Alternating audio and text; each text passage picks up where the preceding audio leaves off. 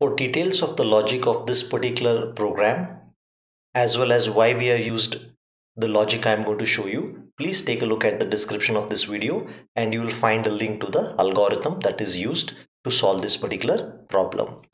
So what I'm trying to do in this particular problem is, there is a series which is 1 upon 1 plus 1 upon 3 plus 1 upon 5 all the way till 1 upon n, which is an endless series. Normally what is done is, the value of n is given and I'm asked to find the sum of the series. Here what it is trying to say is, keep adding the individual term to sum as long as the value of the term is greater than 0.01. For example, what is the value of this term? This is 1.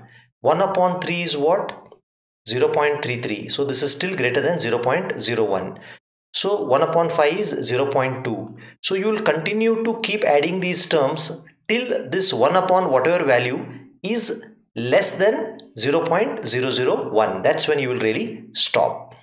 So what I'm going to do is, I have used I to keep track of the denominator. It is going to start from 1. It's going to be 3, 5, 7, 9 and so on.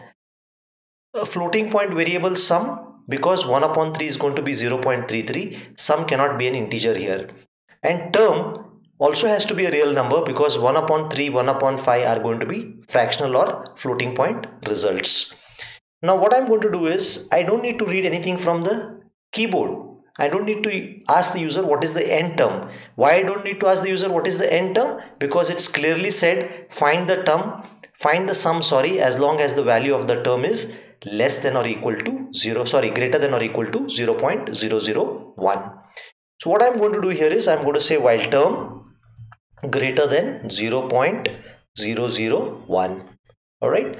Then next what we are going to do here is, we are going to take the value of sum. What initial value of sum is 0. It is sum plus term. all right. So term is also initially 1 because the first term happens to be 1.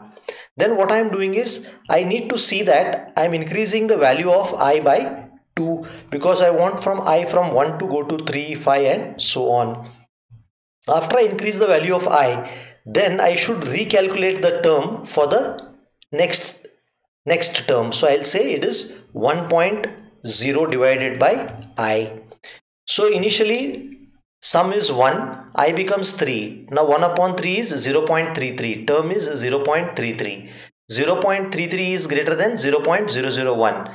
So it will keep adding the term to the sum. But the minute the value of the term becomes less than 0.001, it's going to go ahead and print the sum of this particular series. So what is going to happen is, you're going to say sum of the series is percentage 6.2f.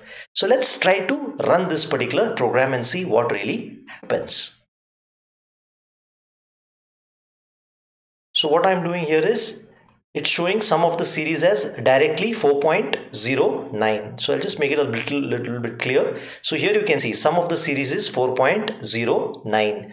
Now what I can do is, in order to increase the accuracy of this sum, I can make it 0.01. So you will see the result is not going to change much, because after decimal 0.001 is a very small number. But let's do it anyway.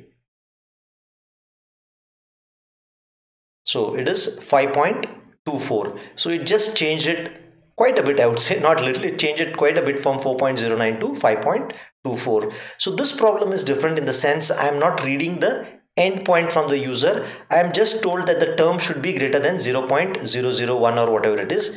This 1 upon 3 is one term, 1 upon 5 is one term, 1 upon 7 is one term.